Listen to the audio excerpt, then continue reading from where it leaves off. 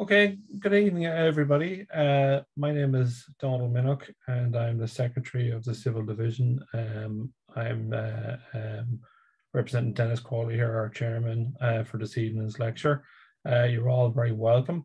I'm delighted to be able to chair and introduce an esteemed colleague of mine, John Fitzsimons from TII. I just kind of maybe do a brief overview of the presentation and what's to come ahead, and maybe just a little bit of housekeeping after that. So just to summarize, John is a chartered civil engineer, and he holds a master's degree in business administration and MBA. He works for Transport Infrastructure Ireland as a regional manager in the capital programme section. John has over 40 years experience in the construction industry in Ireland and has worked in the private, semi-state and public sectors. In terms of the presentation today, it's going to be on cognitive biases and cost estimation for road transport projects. The presentation will provide an overview of a research thesis undertaken for a PhD programme. The objective of this research was to assess the impact, if any, of cognitive biases on the cost management processes undertaken for road transport projects in Ireland. The presentation will consider the assessment of risk, complexity and uncertainty in construction cost forecasting and budget management and the processes developed by the NRA and more lately TII to mitigate these factors. The research involved both quantitative and qualitative analysis, including the development of a coding framework for tracking causal factors and effects. Some of the main findings of this research will be described. So in terms of the flow of this evening's proceedings, we'll have a presentation now of about the order of 45 to 50 minutes, and then we'll arrange for some questions and answers to be fielded by John afterwards. My colleague Joe Seymour, our PRO, will moderate that session of Q&A, which will probably take maybe 10 to 15 minutes, and then hopefully we'll have everybody on their way. We'll just do a quick wrap up and have everybody on their way. In terms of, if I could just really emphasize when you're putting in your questions, in terms of for our benefit and in terms of moderating of the Q&A, can you please try and avoid putting them into the chat and put them into actually the Q&A dialog box that you'll see right beside it, because it'll just make life easier for us to kind of get through them and coordinate things with John.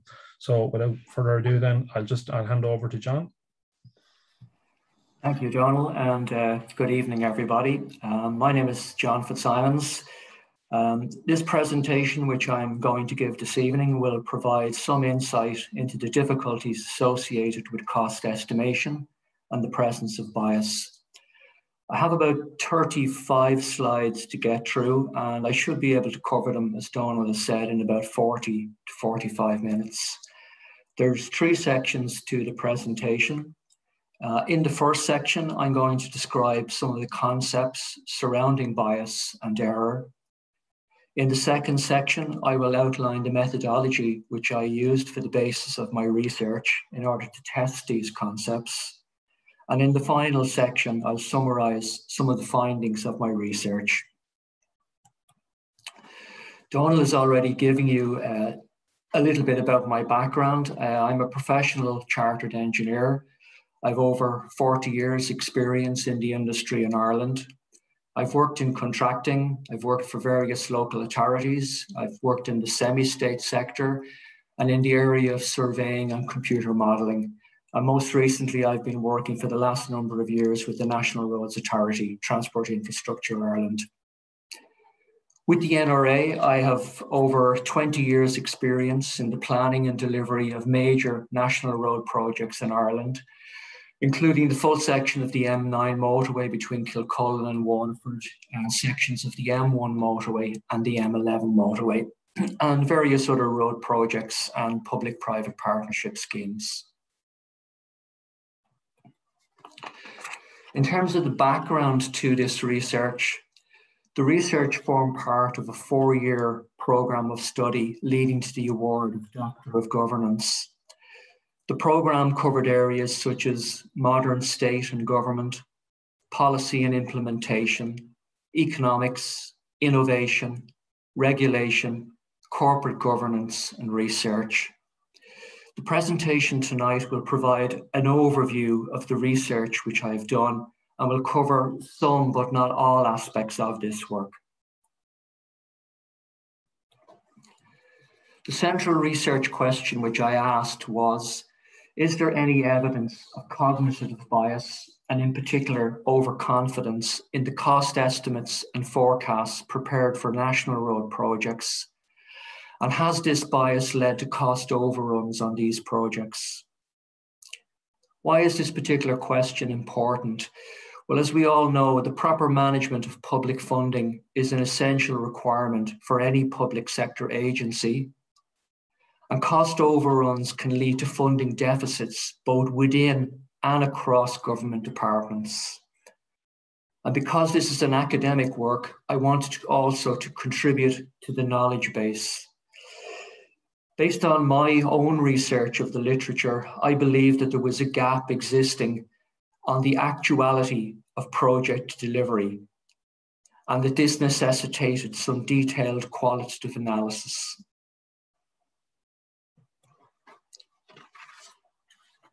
In terms of bias and error, it's important that we don't confuse the concept of bias with error. And I'm using error here in the broader sense of human mistakes, which are generally accepted to be random occurrences. And we need to distinguish between cognitive bias and human error, and also the need as professionals for professional skill, care and diligence on all of the projects that we manage.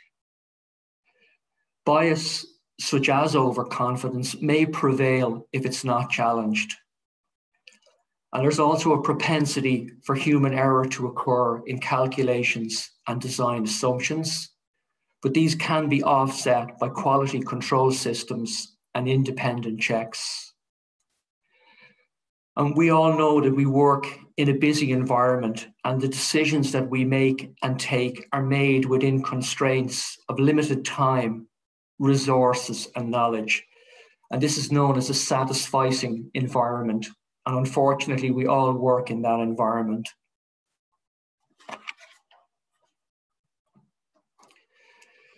The key work on cost forecasting and intuitive prediction was done by Daniel Kahneman and Amos Tversky in the 1970s. And their research was initially prepared for the US Department of Defense to improve the decision making. And it was later published in 1979.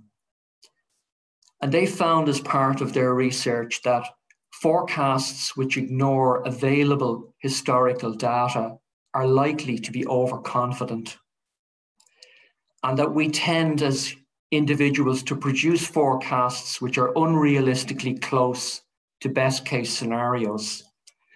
In simple, we tend to believe that everything is going to turn out as we've planned it. And they proposed that errors of judgment were systematic rather than random occurrences. And the remedy that they proposed in their paper from 1979 was to use a body of distributional data from similar projects which had been completed. And within the paper, they proposed a 5-step methodology which effectively formed the basis for reference class forecasting. Essentially, they were saying that the best way to forecast future events is to examine their occurrence on past projects. However, they warned that the consideration of distributional data doesn't guarantee the accuracy of forecasts. However, it will provide protection against unrealistic predictions. And in this regard, what they said was that it will get the cost estimate into the right ballpark. And in their 1979 paper, they referred to this as an external view or an external perspective. Kahneman and Dan Lovello continued to develop the early research, and they later applied it to the business world. And they examined decision-making that was being taken by managers in business, and they asked the question of whether these managers were taking reasonable risk-taking or whether they were embarking on delusional optimism. And they found as managers that we tend to exaggerate the degree of control we have over the events associated with our projects, and that we often sometimes discount luck or even chance. And they went on to say that any complex project would be prone to a myriad of problems which cannot be foreseen at the outset.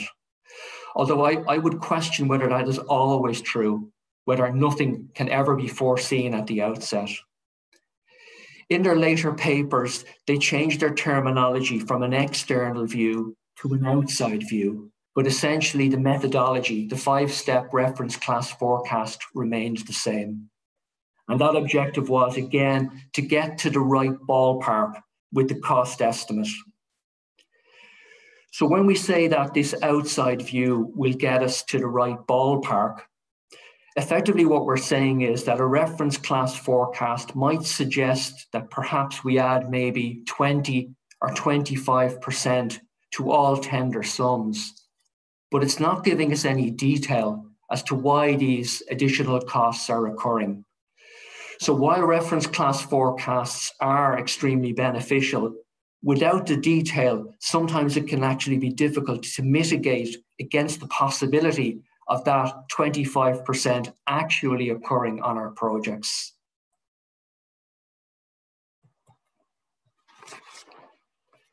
In terms of the influences on cost estimation and the approach that I took, I believe that there's at least 4 major influences that are working on the accuracy of cost forecasts.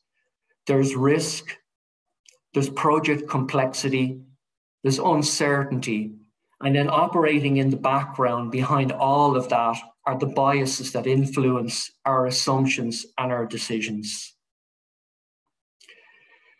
Usually our base cost estimate that we associate with the design can be reliably determined, but forecasting outturn costs is made more difficult by these factors. And we need to understand and distinguish between each of these factors. Project risks are generally known to experienced project teams, particularly on repetitive projects such as roads. Complexity will differ from project to project, and this can encompass the technical and contractual issues associated with the project. For example, is the design solution appropriate and is it buildable? Has the design and the specification been translated accurately to the contract documents? What are the critical interdependencies that exist on the project? And can the project be built by a one contractor form of contract? Uncertainty relates to elements which have not been built on projects before. So it may be a particular element that we haven't built previously. It may not be the full project, but it may be a part of the project where we lack data or we lack previous experience. For example, if we were to build a major new suspension bridge, would we in TII have any detailed data on previous outturns in order to advise us in terms of any mitigation or risk assessment that we might carry out? And then finally, as I have said, this bias may influence any assumptions that we might make about all of these factors.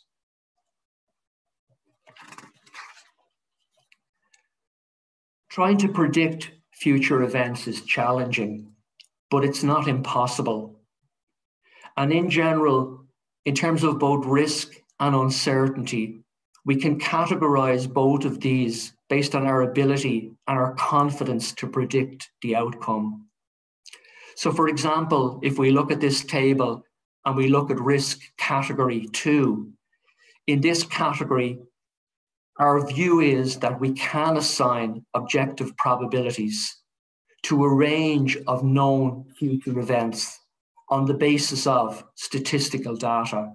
And this would form the basis of a normal quantified risk assessment. However, as we start to get into the area of uncertainty where we lack data, perhaps a new bridge or a new tunnel that we haven't built before, and if we look at uncertainty category 1, now we may have a known range of possible future events, but we lack the data necessary to assign these objective probabilities. And we may have to resort to scenario planning to try and see what might be the impact of any particular design solution that we might have on a particular project. In terms of risk category 2, a quantified risk assessment, it's important to realize 2 key criteria there. One is that the risks are known, and secondly, that our assessment is objective. And to make our assessments objective, we need data, we need historical data.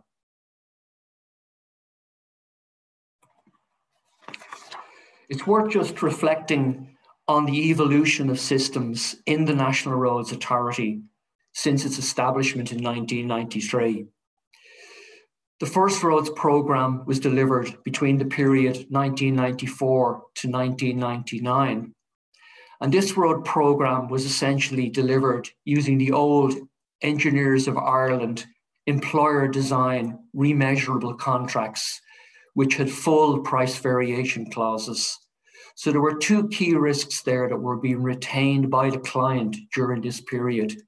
We had the design risk, and we also had the measurement risk, in that we took full responsibility for preparing the bill of quantities that would eventually be priced by the contractors. There was a major review of this first programme of works carried out by the Controller and Auditor General, and they prepared and issued a report in 1999, which criticised some of the outturns from that first programme. Shortly after that, we had the launch of the major National Development Plan between the period 2000 and 2006. And this plan had a major change in government policy, which allowed the NRA to move from a bypass strategy, where we envisaged bypasses of towns and connections back to the existing network, to developing route corridors end to end for the first time. Simultaneously in 2000, and arising from the Controller and Auditor General's report, we established our new cost management unit in the NRA.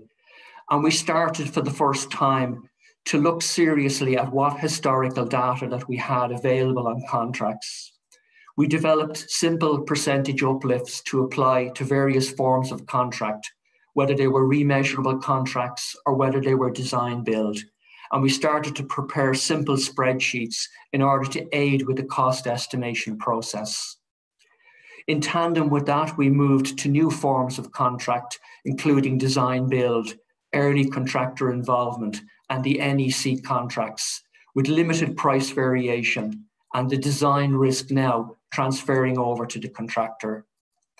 And that period led up to the introduction of the first version of the Cost Management Manual, which was published in consultation format in 2007, and the introduction of formalised risk management procedures in the NRA, quantified risk assessments, and then eventually leading to the introduction of the new public works contracts around about the same time.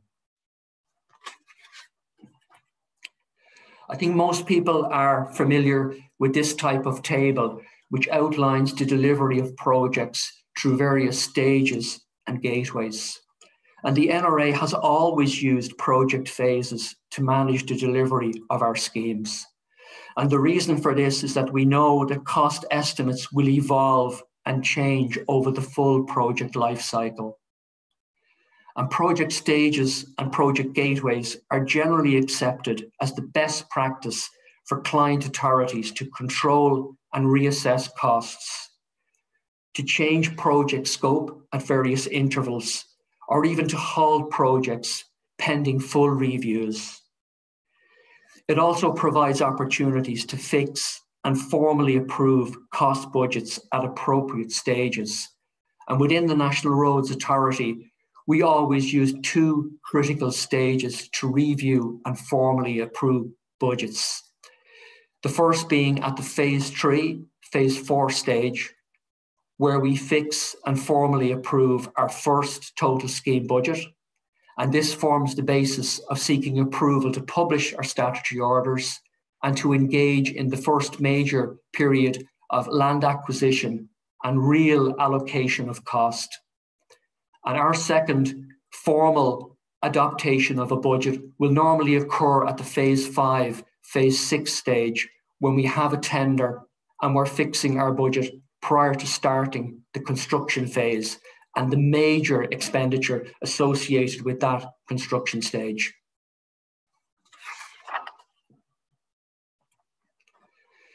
Within the literature, there's many different interpretations of this figure, and you may have seen this type of figure illustrated before. The overall objective is to establish a cost forecast which captures the base cost estimate, the known risks, and the unknown risks and the uncertainty.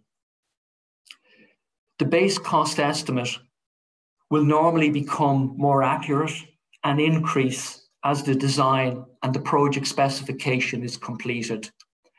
And normally, the first time when we can genuinely sign off on having an accurate base cost estimate is when the design is actually complete. And that would normally occur in the NRA at the phase 3 stage.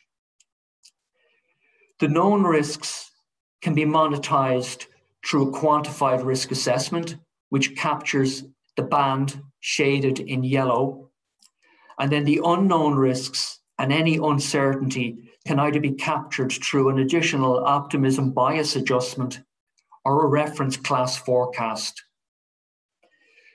The objective, as Kahneman has always said, is to be in the right ballpark and to establish a budget estimate which is unlikely to be exceeded, rather than generating an absolutely precise cost estimate. And normally at our phase 5 contract award stage, when we're setting our total scheme budget, we would aim to set what's known as a P80 confidence level.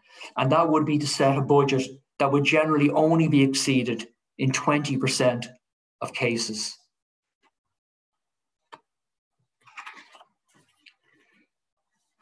In terms of assigning risk contingencies, there's no absolute method that can be used that will give you a guaranteed perfect budget. And the choice of methods will depend on the size of the project. And multiple methods can be used, and some of them can be used as checks. We can start off with either a simple percentage uplift, and that would have been used in the early stages of scheme development in the early 2000s in the NRA, when we use simple uplifts to apply to either design build contracts or remeasurable contracts. And these can be used in conjunction with simple spreadsheets in order to aid the estimation process. However, it's more normal to use a quantified risk assessment, which will be a rigorous assessment of all known and expected risks using a full Monte Carlo simulation. As I've said earlier, this involves a probability-based risk assessment. However, the danger is that in the absence of specific data, it can become a subjective assessment. An optimism bias adjustment can also be used, and that can be used in conjunction with a quantified risk assessment in order to capture any outstanding risks or uncertainty. Finally, a reference class forecast can also be used. And the advantage of the reference class forecast is that it's a totally objective assessment of both known and unknown risks.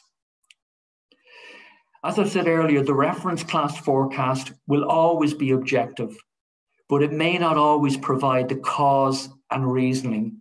So there's no learning experience associated with a reference class forecast. And we also need to carefully consider the sample that we're going to use as the basis for the reference class forecast, and also the parameter that we're going to assess. In other words, what percentage are we actually going to apply the reference class forecast to? Is it going to be applied to the base cost estimate? Is it going to be applied to the tender estimate? Or is it going to be applied to other parameters that we feel are important and which advises the cost estimation process? The whole process is further complicated by the delivery through temporary multi-organisations. And these can vary from quite simple structures to quite complex governance structures. And these temporary multi-organisations are brought together for a limited time period in the delivery of an infrastructure project.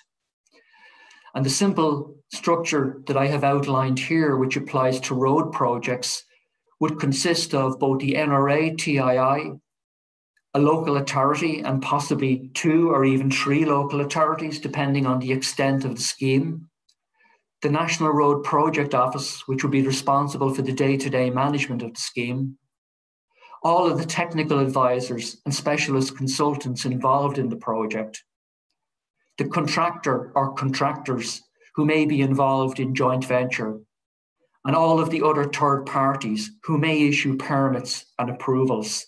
For example, either CIE or ESB Networks or EirGrid, and all of the various landowners, communities, and the general public who are impacted by our schemes.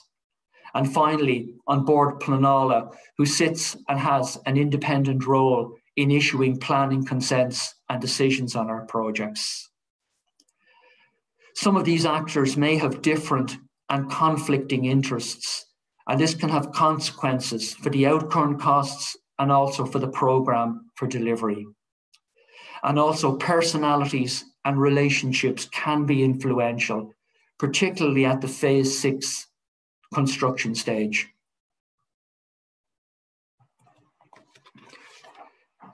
In the second half of the presentation, I'm just going to outline the methodology which I use to test some of these concepts as part of my own research.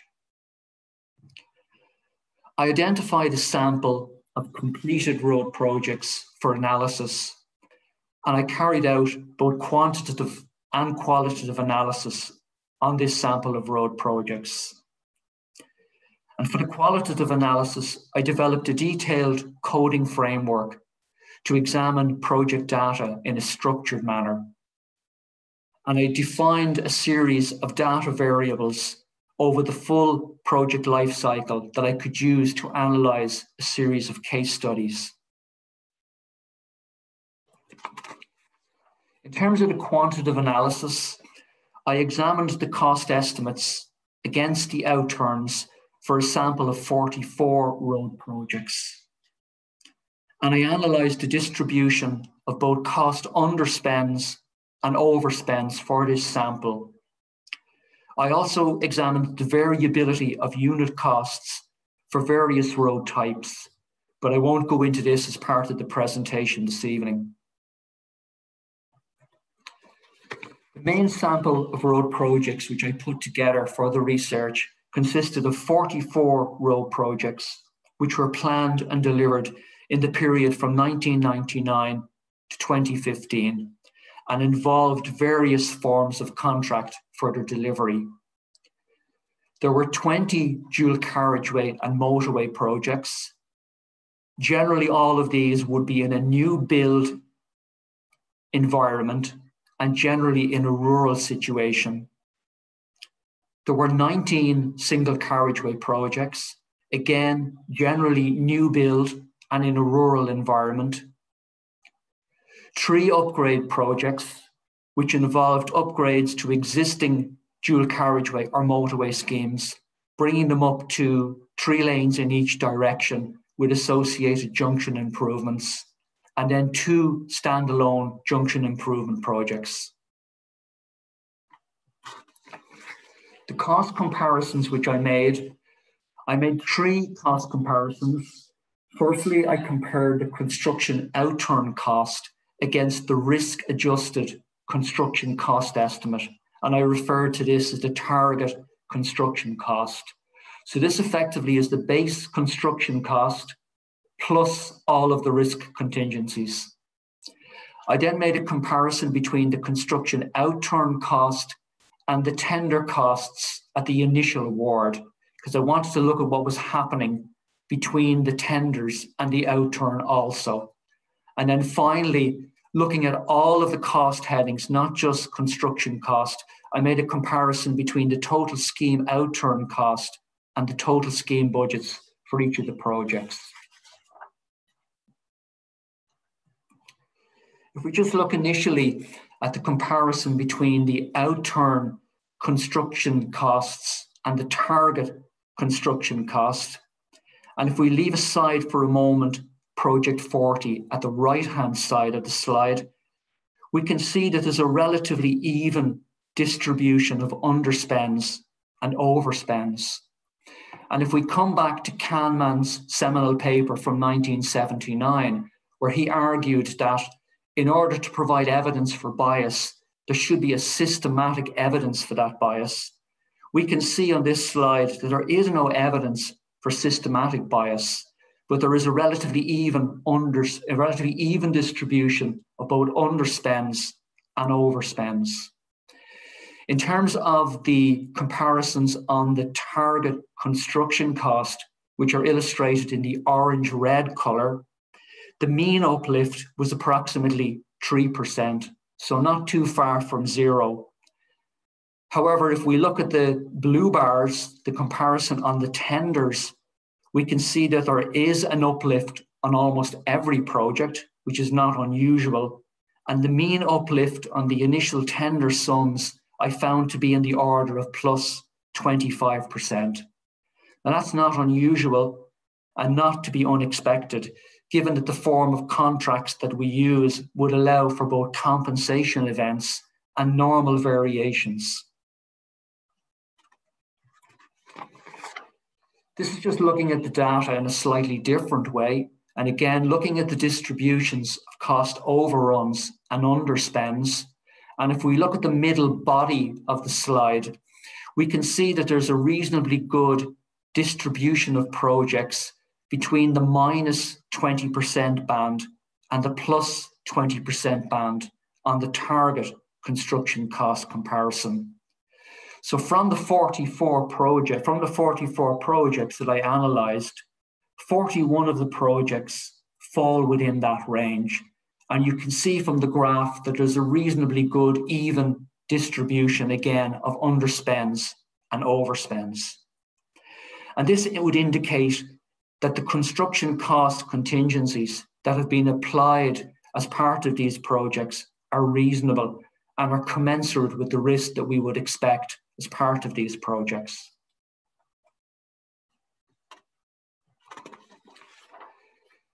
As you would have seen from that last slide, there is an uplift on almost every tender sum, and that's not to be unexpected. And this whole area of risk transfer and risk pricing is still a contentious issue.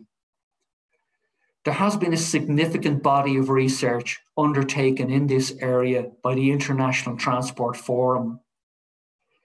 And they have made a number of recommendations that could be considered by clients and by TII and the NRA.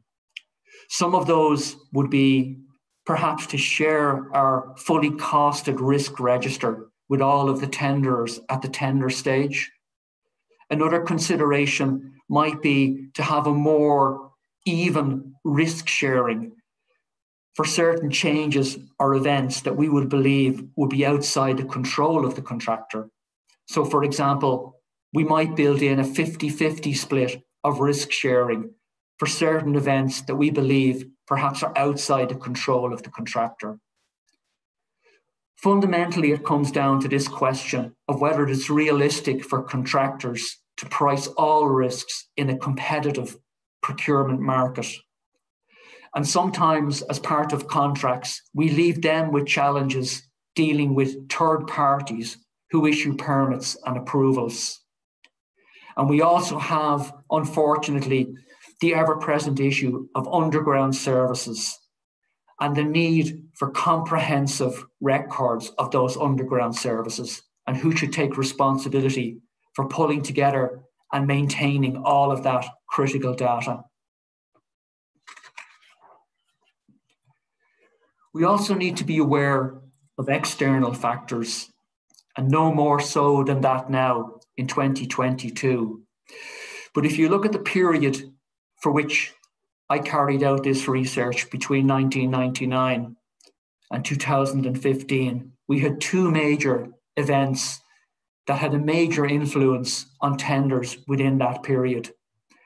And if you look at this figure, which follows three indices, we have the blue line, which is following the construction cost index, which was put together by the Society of Chartered Surveyors of Ireland, and the grey line, which is the harmonised index of consumer prices. You can see that over the period from 2005 to 2016, both of those indexes are gradually increasing. Inflation during that period wasn't actually excessive.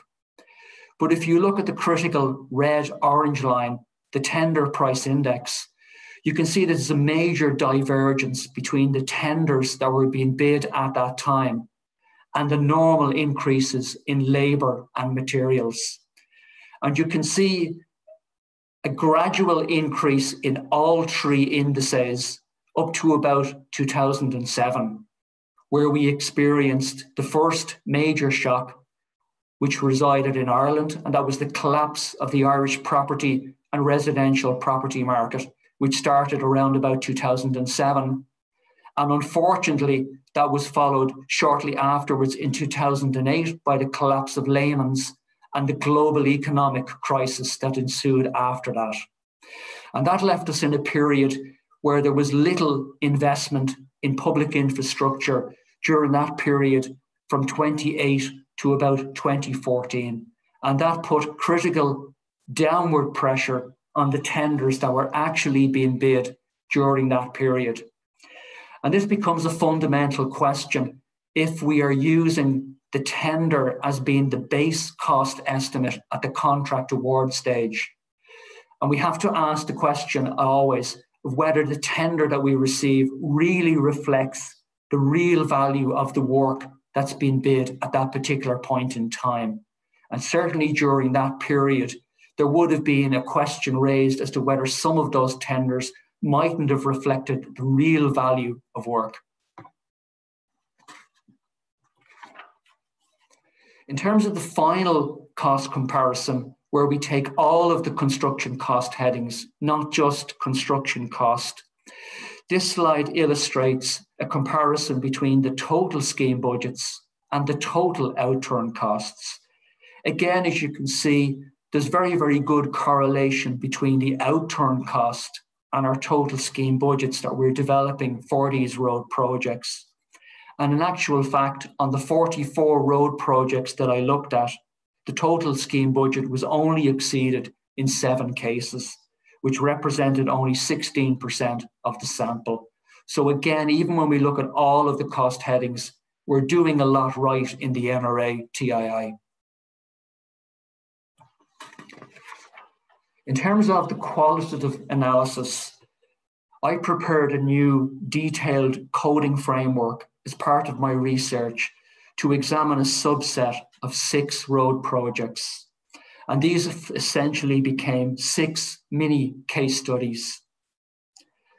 I had 4 new build projects and 2 upgrade projects.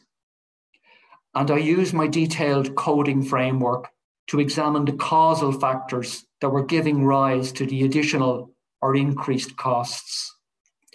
The coding framework that I developed established a standard methodology for tracking projects by type, for looking at all of the various cost variances that arose on the projects, and also for assigning aspects of complexity and level of uncertainty to the 6 projects that I looked at, and also identifying and tracking risks through the projects, through the various phases. This coding framework provided a standard methodology for analysing the qualitative data. And I defined approximately 19 key variables to track the data, all of the risks, and all of the costs associated over the full project life cycle. And this coding framework provides a foundation for a more detailed analysis of a larger sample set of projects. And it can also be expanded to cover other types of infrastructure projects. In terms of trying to assign complexity and uncertainty, I prepared a simple procedure for assigning both complexity and uncertainty. And if you look at this table, for example, in the case of a project that would have low complexity, I assigned that to a standard new build road project that would have no new unique features and would generally be in a rural environment. And that would extend to a project that would have high complexity, which might be a road project with a unique bridge or a tunnel element, or perhaps an urban road project or an upgrade with extensive traffic management and many existing services. Similarly, in terms of trying to assign uncertainty, I would have assigned a low uncertainty to projects where we could use our statistical probability to assign uncertainty, and a high uncertainty to, again, projects that would have these unique elements where there's use of novel technology or processes, or we lacked any experience of either this particular type of project or this construction element. The methodology that I proposed can also be expanded.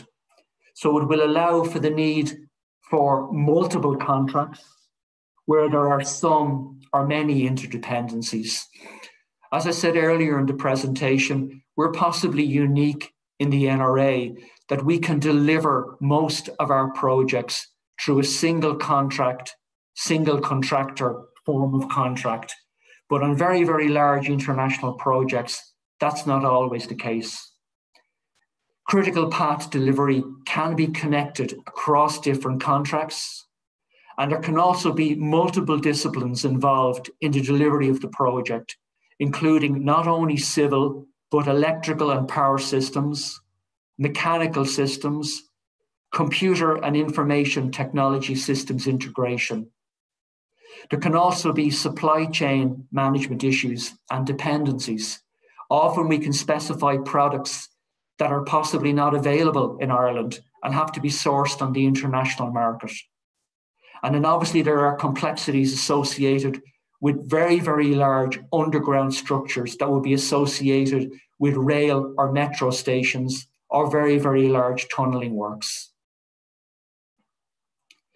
Assigning these type of cost contingencies for this higher level of complexity, it can be difficult, and it also involves and may involve scenario planning. I won't go into too much detail on this slide. I just wanted to leave it there. But in terms of going to that higher level of complexity, one current example of that is the Crossrail Elizabeth line, which is currently being delivered in London at the moment. This is a project that has 36 main contracts with various interdependencies throughout all of those contracts and multiple activities running in parallel. So effectively, the possibility for a domino effect is going to be high where there's multiple contracts, and delay and disruption costs can be multiplied from one contract across to all contracts. In terms of tracking risks and additional costs, again, I proposed a relatively simple proposal within my research, and I grouped risks within 7 main headings. And I was able to use that risk categorization to track the risks and the additional costs through the 6 case studies which I looked at. So for example, one group might be group 1, which would be scope changes made during the project life cycle. And group 2 might be known risks which occurred. Or group 3 might be any issues associated with project complexity. So it simply provides a structure whereby risks can be tracked right from phase 1 and right through phases 3 when the design is complete, phase 5 through the development of your tenders, and then phase 6 and phase 7 when you're actually out on site and any of these risks and additional costs materialize. The beauty of this type of system is that this provides the data for future risk assessments, and it brings real objectivity to the risk assessment process and removes the need for any subjective assessment. Again, in terms of sampling risks within the case studies that I analysed, this type of table brings up the frequency of risks that occurred, and it allows you then to use that frequency to generate the probability for any future risk assessment. And again, as I have said, within road projects, most of the risks tend to be obvious to the project team. So on this sample of 6 projects that I looked at, if you look at some of the top risks that did eventually materialize and were tracked through the process, on the 6 mini studies, scope changes occurred on all 6 of the projects, which is not unusual. However, if you look at some of the others, they are quite obvious to us involved in road projects. There were 4 occurrences where access to the site was denied or prevented. 4 of the projects ended up in some form of dispute resolution, which would seem to suggest difference of opinion in terms of risk transfer and risk pricing. 4 were associated with diversions of services and utilities. Again, not unusual, but a very, very difficult to deal with, very, very difficult area to deal with, particularly for contractors. And 4 associated with consents and approvals for third parties, or where there were changes in their requirements. In the final part of the presentation, I'm just going to summarize some of the main findings which I drew from my understanding and my application of my research through the process. I found no evidence of systematic cost overruns, but I did find an even distribution of underspends and overruns. I also found that most of the risks that materialized were known to experienced project managers, but this might be particular to roads projects. I also found that the risk contingencies that were assigned, which became the target construction costs, were generally adequate and were commensurate with the risk that was expected. In terms of the contribution to the knowledge, I believe that the coding framework that I developed provides a foundation for the examination of a larger sample of road projects and can also be developed for other road transport projects, including public transport. The data variables which I developed can be expanded to examine a wider range of transport projects. Also, the qualitative analysis and the qualitative assessment that I carried out illustrates the actuality of project implementation, and I believe it bridges a gap between the statistical analysis and the actuality of project delivery. In terms of the lessons learned and continuous improvement, how do we ensure that this learning experience is active and dynamic? We need to make sure that all of the reports that we generate, all of the lessons learned reports and the project closeout reports are actively reviewed and re-examined in conjunction with current risk assessments. We need to make sure that all of this data that's available to us doesn't simply reside in a filing cabinet or on a server. We also need to make sure that there's retention of knowledge and experience. And in terms of the temporary multi-organizations that we bring together, these organizations are temporary. And we need to make sure that all of the temporary project staff that we bring together are somehow retained in our system, and that all of the various people that we bring together have some kind of a defined career and advancement path within the industry, particularly those staff that are out on site during the phase 6 construction stage. We need to continue building our relationships with third parties. And we need to make sure that we bring them on board as early as possible within the project development stage, and that they understand what's required of them in the delivery of our schemes.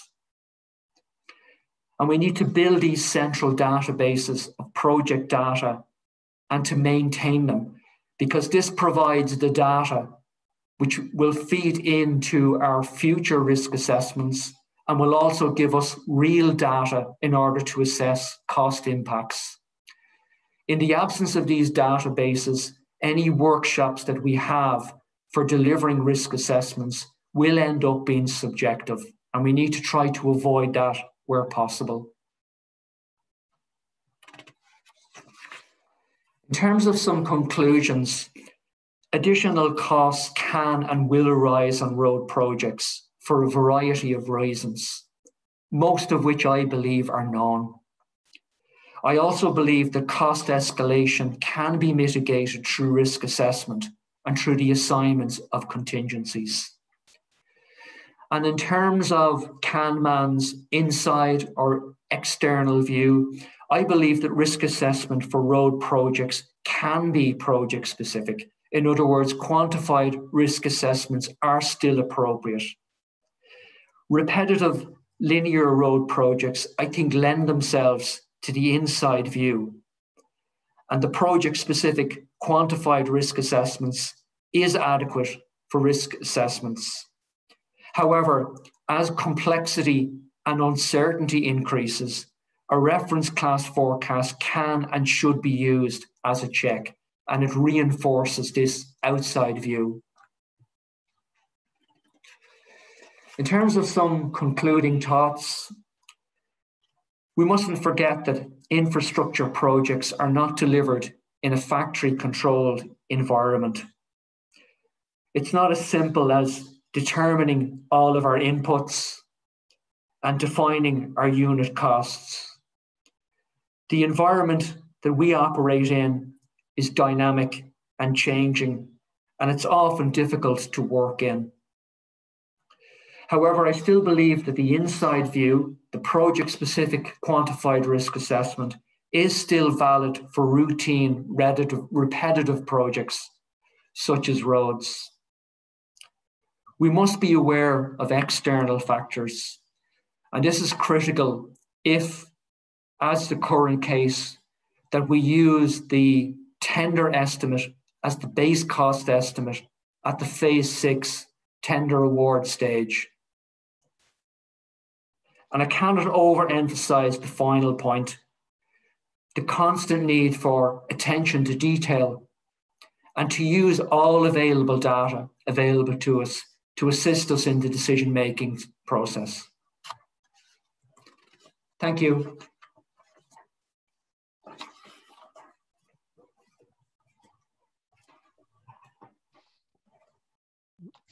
Thanks for that, John.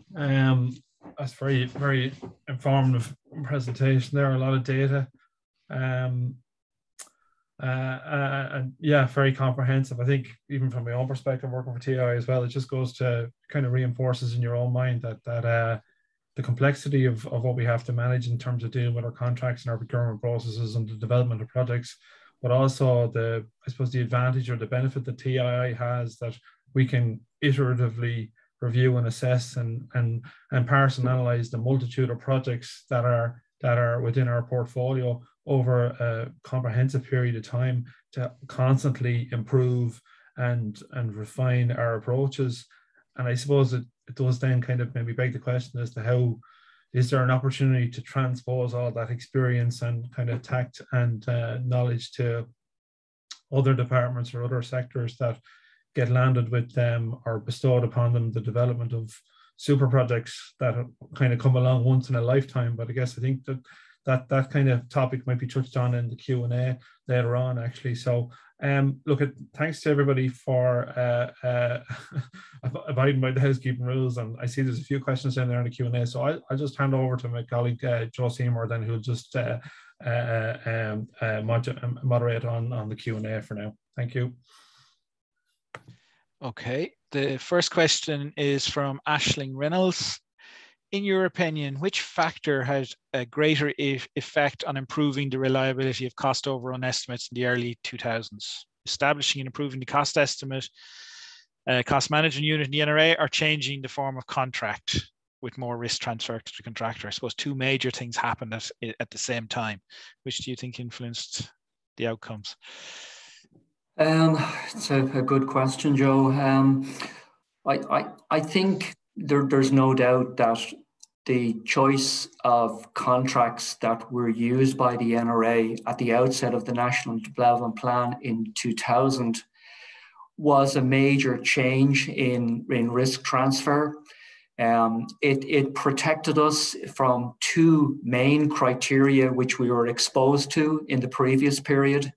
And I wouldn't underestimate both of those. There's the design risk associated with the project, and then there's the fundamental risk that would have been associated with the production of major bills of quantities. I mean, I can remember some of the projects that we were delivering between the period 1994 to 1999. And I mean, even the bill of quantities going back to what would have been the old method of measurement for roadworks at the time would have been voluminous.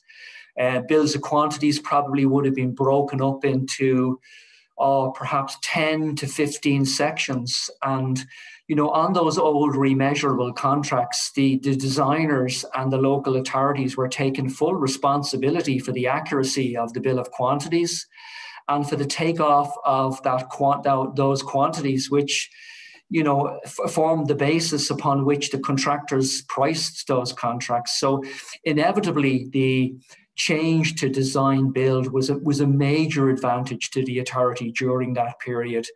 But I think in hand with that, there was a recognition, and it was recorded in the Controller and Auditor General's report in 1999 that what we were doing, we possibly hadn't regularized what we were doing.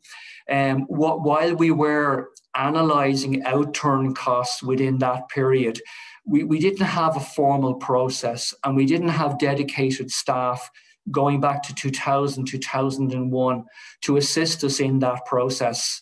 And while there would have been an initial examination of some of the projects delivered during that period for the road needs study, and we would have produced outturn costs per kilometre for various road types, with the establishment of the cost estimation unit, it put us in a position where we could start to analyse that data in a more formal basis.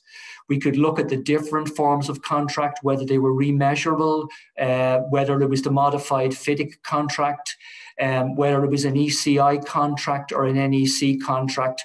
And we could look at developing individual uplifts for those projects. So I think it was a combination of two factors, Joe. I think it was inevitable. Both of them assisted in the process. So you wouldn't lean on either of them. Both of them were just as important as each other, Nelly, at the time. I think so. Well timed. Definitely, I think so. Yeah. If you think back to, like, even if we look at using contracts where the employer designs, and I know within the new suite of public works contracts, the bill of quantities is there to assist the production of the lump sum, but inevitably the contractor relies that. And, the onus is still on a local authority and their designers to produce a reasonably accurate structure to enable the contractor to price. The contractor prices within a limited time frame, and I think that's the difficulty. And if they don't have a good framework or a good structure to price, there is a danger that accuracy is lost. Yeah. Okay. This from Michael Collins from UCD. Do you think your conclusions were influenced by the scale of the economic crash in 2008, 2011? And do these skew the findings on the cost estimates? No, no, they wouldn't have any impact on the cost estimates. I was merely trying to illustrate the difficulty of using the tender cost estimates as the base cost estimate. And that's contained within our cost management manual at the moment. It just means you have to be aware of the circumstances and the factors that might be prevalent at the time when a project is being tendered, and be aware of some of the external influences that might be there within the industry that might align contractors into a certain pricing strategy at that time. And if you go back to that period between 2008 and 2014, there was very, very little public infrastructure being procured at that time. And whatever public infrastructure was being procured, it meant that any of the tenders and contractors who were trying to win that work were under additional pressures to win that work, which they probably didn't need. Yeah. Okay. Did the outturn come close enough to your original cost estimates? Yeah, generally the cost contingency that we have been applying in the NRA have generally been, as I've said, commensurate with the risk that we would expect. Okay. Aisling Reynolds again. What lessons can be derived from your research for the more efficient management of one-off large-scale infrastructure provision in Ireland, particularly where organisations do not have the history and experience of TII? I think that's quite an important point, because the one advantage TII has is they're really good at delivering these roads and have huge experience in them, and that can't be said for all sectors or all project offices that are set up. How do you feel that impacts? Yeah, what's the learnings? I suppose when I tried to use the slide to illustrate how the systems evolved in the NRA, I was, I suppose, trying to suggest that putting in place these type of governance systems and control systems doesn't happen overnight. And, for any agencies that are embarking on delivering major capital infrastructure projects for the first time, there's no doubt that agencies like TII can assist. The body of experience and the documentation that we can make available, there's no doubt that will assist. But again, each agency has to start. You have to start from ground zero. And I suppose the easiest way to start is to look internally in each organization to see what is the information that's available. And almost every organization is going to have some body of documentation available in terms of all of the tenders that it would have received over a period of time. Hopefully there's going to be some, what we would generally call a closeout report or some kind of report, even a final account report that would summarize where the outturn actually went. And even starting to make comparisons between what came in at tender stage and what was recorded in either the final account report or the project closeout report is the first step.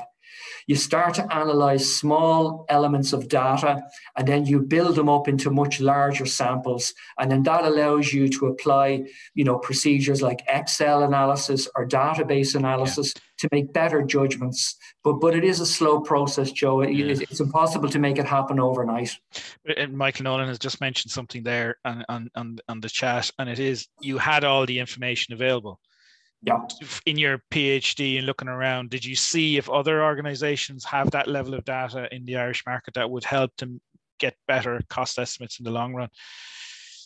Yeah, I think there's no doubt that information is available.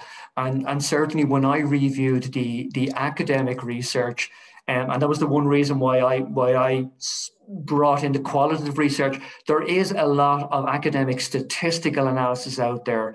So in terms of analyzing outturns, there's quite a lot of data there on various types of infrastructure projects. The problems can sometimes be that it's very, very heavy on the statistics. So while it might give you the kind of direction towards where your ballpark should be, in other words, should I add X% to a tender or should I add X% to a base cost estimate, it may not actually give you the detail behind that, but there's a lot of academic research out there. Okay. Craig West asks a good question. At which project phase does TII communicate an estimated project total cost externally, either to the government or public? It's come up variations in that question a few times. Yeah, we have regularized our procedures now, and in accordance with our current procedures, our first total scheme budget is normally announced just before we seek approval for phase 4. So it's just before we lodge our submission with An Bord Pleanála. Yeah. And the basis of that is ideally your design should be complete at that stage. You should have a very, very good working specification. You should have a pretty good schedule of quantities upon which to base your base cost estimate. You should have your risk assessment complete and your quantified risk assessment and your risk contingencies. Plus, you'll also have a substantial amount of information on the land and property that's impacted, the amount of landowners associated, the extent of property in terms of area that's going to be acquired. So that's the first time you're really in a position to be able to say, yeah, I can honestly hold my hand on my heart and stand over my total scheme budget. Yeah, but I suppose it's fighting off the government and things like that to not announce it before that point. That's the challenge. Absolutely, but we shouldn't be afraid to qualify any of the estimates that we produce. You know, and if you go back to when we're at maybe phase 1 at concept stage, and we might just have a length and a unit cost. You know, if we are asked by government to make those cost estimates available, we should be upfront by saying that these are basic estimates, you know, and they're purely based on a length and a unit cost estimate with a high risk contingency. Yeah, understood. And last one from Brendan Finn. For urban projects, especially those coming decade, we all know there's going to be a lot of projects for both TII and, in my own side, the NTA. How serious do you think the risks will be for a change of scope by the client during the project life, and a change of scope or method of demand is by interest groups or enforced through courts? These are challenging projects. You said it yourself. Urban projects are more complex. There's a demand for changes to be made even when you've got planning or for at a later stage. How do you think they're dealt with, or how can you get them included in your risk at the start of the project? Yeah, I mean, all you can do at the phase 3, phase 4 stage is to include as many of these risks and unplanned events as possible and to cost them. But we have to remember that the budget is there to guide us. So the fact that we might prepare a budget that might say Project X is going to cost 500 million euros. That's simply saying that we may end up at 500 million euros. We're not saying that we want to spend 500 million euros. And associated with every project, we have to establish a governance system and a control system that allows us to evaluate scope changes and allow us to evaluate each of them on a case-by-case basis. So, for example, post-planning or during the phase 5 preparation of tender documents, if an item comes up for whatever reason and a suggestion is made that a particular junction type should be changed, then that has to be assessed in the light of what benefits it might bring to the project, whether the budget is actually available, and whether we want to make that decision at that stage. Because if you remember, if we allow too many changes at the start of phase 6, at the start of the construction stage, we may actually use up all of our budget within the first 6 to 12 months of perhaps a 4 or a 5-year project.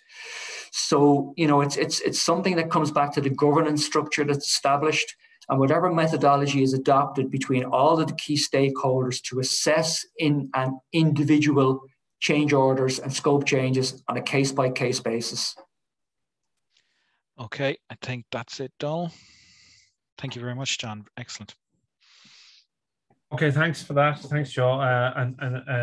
Sorry, no, we couldn't get to all the questions and answers. We were just trying to keep the time. So, look, I think we've covered a lot of ground tonight. It was a very comprehensive presentation. That was reflected by the very stimulating questions and the discussion and feedback from John. So thanks to everybody for attending and for participating. Yet again, we've had a great attendance on this platform. Just if I can take a quick sneaky opportunity then just to plug our next Civil Division event is on next Monday evening at 5:30. It's another TI presentation on the Motorway Operations Control Centre development. That's housed down at the Dublin Total Admin Building. So some publicity will be going out in that later on this week. So I think with that, we might draw things to a conclusion. And once again, John, I'd just like to thank you for your endeavours and good luck in closing out the doctors and getting your conferral and whatnot. Just to say, because we can preempt that people will be looking for a copy of the slide deck. I think the plan is that in due course we should be in a position to make available the copy of the slide deck. But I think there's a little bit of at your end you have to go through the proper channels of closing out your submissions to the college, and after that you'll be in a position maybe to share it. Is that right? That's no problem at all, Donald. Yeah, I just want to close out the process of getting the dissertation lodged on the open portal in UCD, and then I'll make everything available. Great. So by all means, submit your requests to myself or Maureen or Joe, and we'll keep tabs on them. And then as soon as we can, we'll release the slide deck. Okay.